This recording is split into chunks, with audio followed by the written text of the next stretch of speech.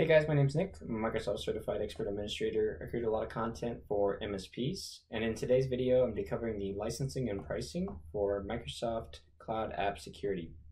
Before I get started here, if you do want to see targeted content for Microsoft 365 and the MSP space, be sure to subscribe below.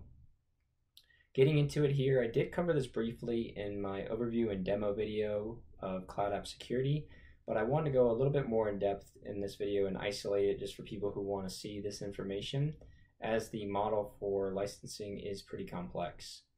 One of the main reasons for that is because either all or parts of the MCAS solution are offered in various plans across the Microsoft ecospace. So what I've done here is kind of bucketize them into offerings where you get everything, as in the full feature set, versus MCAS standalone, where you would have to bolt on other packages to get what I consider to be the most robust feature set. So when you talk about MCAS as a solution, I really bucketize it into three high-level categories. The first one is discovery of applications. So being able to upload your network logs or connect to Defender ATP, discover the software that's on these devices or on the network, and have Microsoft give you the security assessment and the compliance assessment of those applications, and also taking action on those applications, such as sanctioning them or unsanctioning them.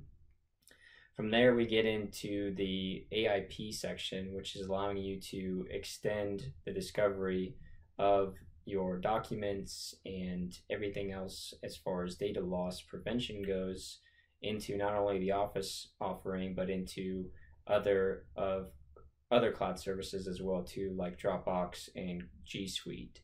So this allows you to detect information with sensitive content in it and also auto-apply sensitivity labels from Azure Information Protection. The third bucket is conditional access, in which you can basically assess health of the user, the session, and the device to be able to apply additional controls like additional security, such as enforcing MFA or preventing them from downloading a file on an unmanaged device, or preventing them from accessing an app altogether if they're not on your network or not on a managed device, or their sessions become risky because they're signing in from a country they never have in the history of their time in the audit log trail. So these are three big buckets, and when I think about the offerings that include all of them, you see them at the top there. They're more enterprise level offerings where you get everything included, and you don't have to worry about what should I have to bolt on to this offering to get the full feature set that I want. The other two below that here in the middle section are looking at MCAS but no conditional access, and in some cases, in this case standalone MCAS does not include the offering of extending AIP labels as well, for being able to apply the sensitivity labels to documents or automatically classifying them based off of the detection of sensitive content like social security numbers. So those are all big pieces. And then limited MCAS, there's a subset of MCAS that comes with Azure ADP 1, and also there's a subset that comes with Office 365 E5 that you have to break down. So again, really complex when you start to narrow this down. But Microsoft does document the differences there. On the high level, what I would say is that it just basically does the discovery pieces, and it doesn't cover AIP or conditional access. So that's the way you could think of these things. I put in some potential bundles though, more geared towards SMB, because of the fact that, we can't charge $57 a user. So when we're looking at this offering, I have a couple of bundles here that would work to get you Azure Information Protection, conditional access, and the app discovery with all of these. And then if you wanted to, there's some extensions with that, with the integrations that I covered in my first video of the demo.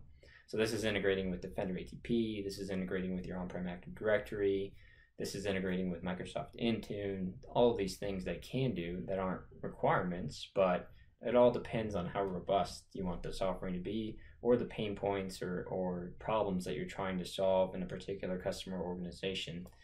So I like this one because it includes everything. I like these more because it obviously is encompassing of a standard base plan with an email or Exchange mailbox, I should say, and also, your basic subset of your Office suite, like a OneDrive account and access to SharePoint and all these things.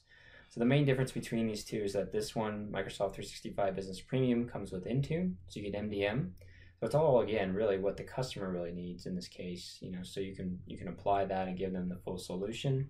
It comes with AIP in this case, and it comes with P1 as far as Azure AD, so you get conditional access policies.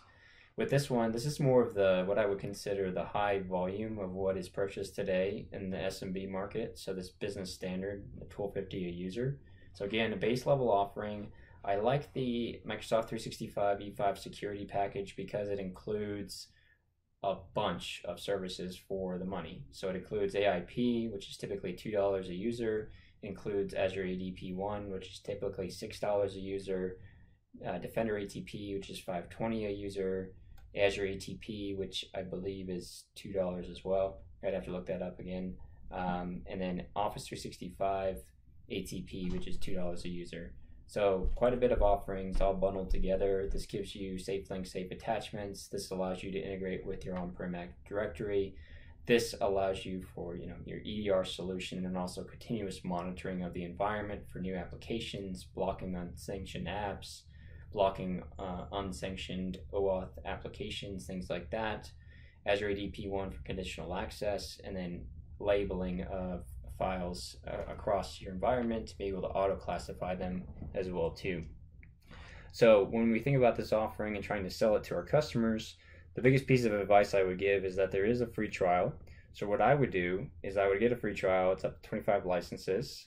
And you can run the scan of their environment. Either you upload your network logs from a firewall, or you connect the service and do more granular things. So I would just upload a network firewall log so I can run through and see an assessment of all the discovered cloud applications.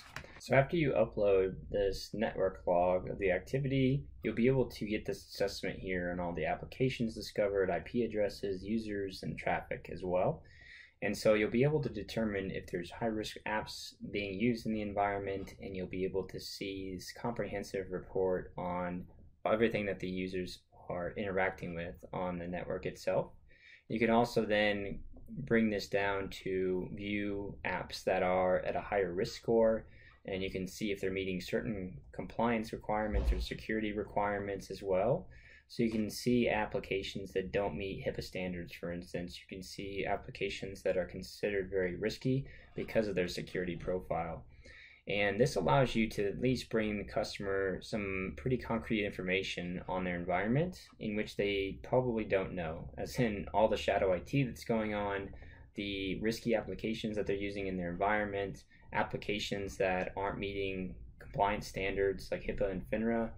And that gives them some concrete information to try to win the deal as far as getting this into a paid subscription and moving forward with the licensing. You can also generate a cloud discovery executive report after that's done too, for some comprehensive PDFs on just recommended actions, what was discovered in the account, things of that nature. So I'll show you that now as well too. So this is the report right here. Spit that out in just 2 minutes, and you have a consolidated view of what's going on in the account, and you have alerts that can be derived from there, and you have these additional key findings. So, and this was key things that you can just represent, right? Like 10% of your total traffic is created by risky applications. So these are key things that I would do before purchasing the service, before bringing it into a proposal, just running the scan from the network logs, which you're already managing, and then going in and providing them with this assessment to try to win over the deal. The last thing I note here, I'll link below these comparison guides, right? So you can see the actual feature comparisons that I'm referencing here between Cloud App Security and 365, and also with Azure AD and the full offering here. So again, it's extremely complex. You'll have to take some time to get used to it, but I hope I provided you guys with a good high value overview of what the offering looks like from pricing and licensing. If you do have any questions though, feel free to leave them below. Otherwise, thanks again for your time and have a great day.